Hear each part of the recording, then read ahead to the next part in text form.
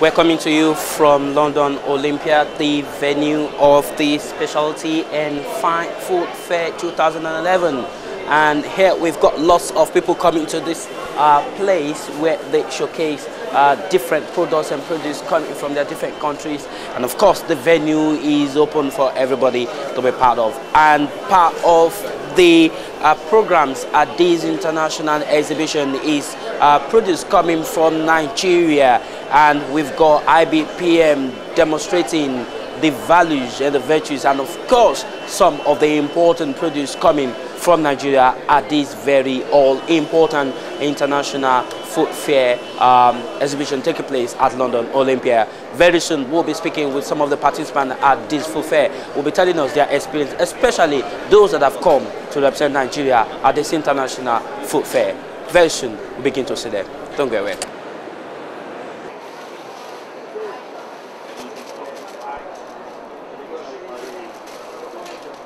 Right, we're talking about empowering the farmers, like Mommy said earlier on. I was giving an example of J.O. Fagbegu. That's a classical example of an empowered farmer. Now, what did he do? When there was a time that Nigerian cocoa was having some challenges abroad, and this man came to England. He came to London Community Market to get a space for himself. So he was able to move his cocoa from his farm right to the heart of London. All right? That is empowerment. So nobody can tell him anything. So he was selling in the city of London. Now, then again, he has some problems again. Nigerian cocoa, I think in New York.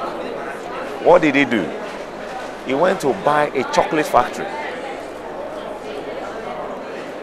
So he will move his beans, convert them to, he's got massive processing plants in Nigeria, convert them into cocoa butter and all those things that is needed for chocolate factory.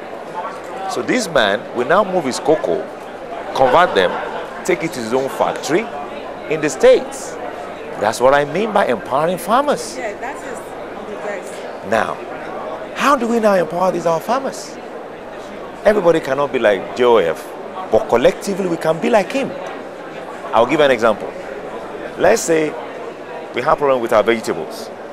Let's say, for example, and group of farmers, let's say 1,000 farmers, they come together to pull their resources together to get a warehouse in the UK.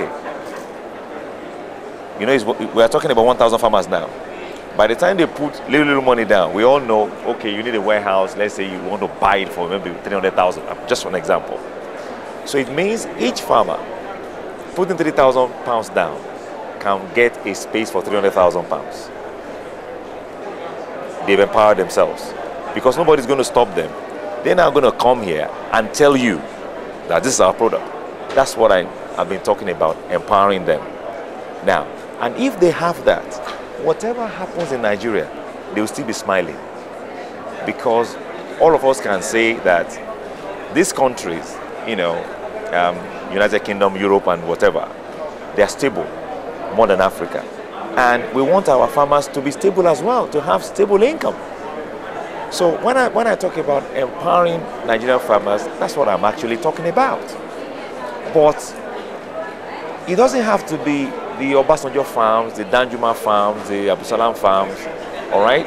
We can still have the same authority and same power if our peasant, the so-called peasant farmers, come together, 10 here, 10 there, 10 here, all over Nigeria, we can pull it.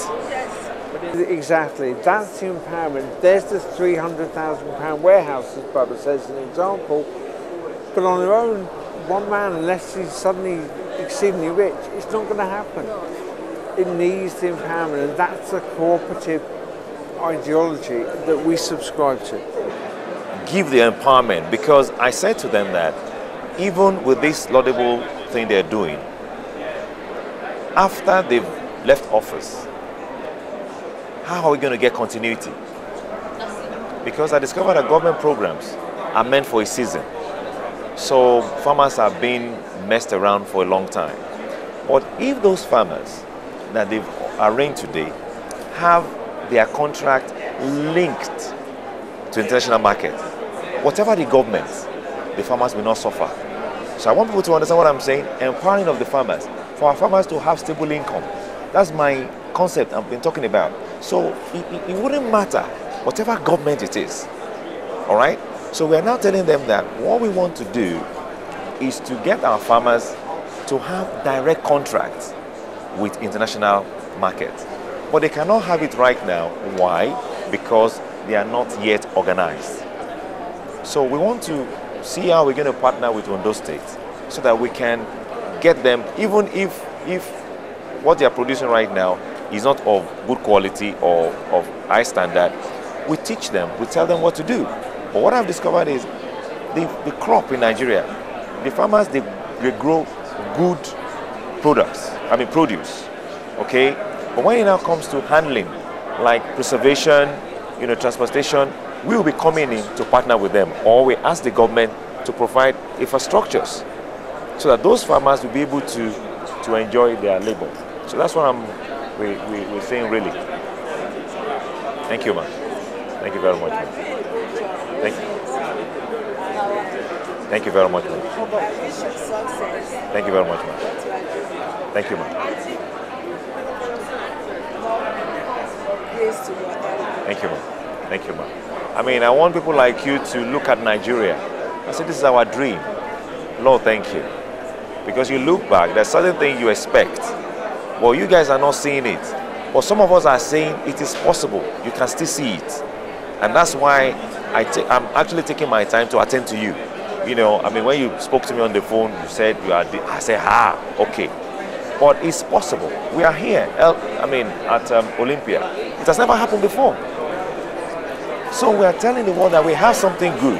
And if we don't come to places like this, nobody will know that we have anything good. So thank you very much, man. We really like the exhibition.